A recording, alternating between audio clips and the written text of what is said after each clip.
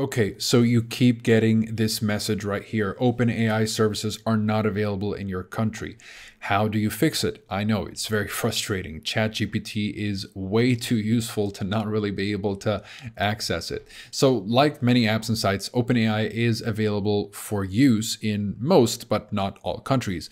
This kind of censorship is usually attributable to one of two reasons. The first is the country censoring the service to suppress access to information for its residents. The second is the app maker wanting to avoid issues in regions that have too many legal and political sensitivities surrounding their products. So if you try to use ChatGPT or other OpenAI services in a country where they're not available, you're likely to see this message right here: not available. OpenAI services are not available in your country. Very, very frustrating. Again, ChatGPT alone is way too useful to not be available to everybody. So yeah, if you're looking to get access to it, all you really need to do is just sign up for a VPN, connect to a VPN server location where it's available, such as, let's see here with ExpressVPN, you can connect to, for example, an American server, and visit the OpenAI website to start registering for ChatGPT or another service. Ideally, use a new private window in your browser. You'll be prompted to verify your phone number to receive a security code. Use the security code to complete your registration process, and you'll be good to go from there.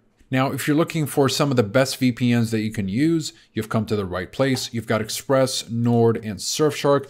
I've tested over a couple of dozen VPNs and I've narrowed it down to these three as the best overall. Of course, they all vary in budgets and features, so pick and choose depending on your own preferences and what you're looking for out of your VPN. So ExpressVPN is going to be the best overall. It's the most reliable, consistent, and easiest to use. So I like to use it personally. And of course, you're not only going to be bypassing restrictions to access OpenAI services. If you're specifically in China, then I recommend that you only stick to ExpressVPN because it's going to be the best VPN for bypassing the censorship firewall, the Great Firewall of China.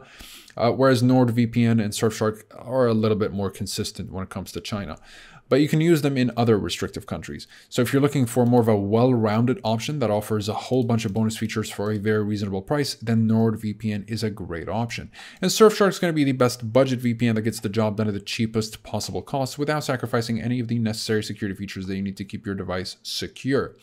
So if you guys are interested in any of these VPNs, again, all you need to do to sign up is click one of the links in the description down below. You'll be able to claim a discount, and you can just install and download the VPN from there. Log in with your credentials, connect to a server where ChatGPT is available, and you're good to go. So that's pretty much it for this video. You'll find the full reviews down below if you're interested. And again, they're all covered by 30-day money-back guarantee in case you're not satisfied. Besides that, comment below if you have any questions. I'll be happy to answer all of them. Like and subscribe if you'd like to support the channel and stay up to date with everything VPNs and cybersecurity. Thank you guys very much for watching, and I'll see you in the next one. Have a wonderful day.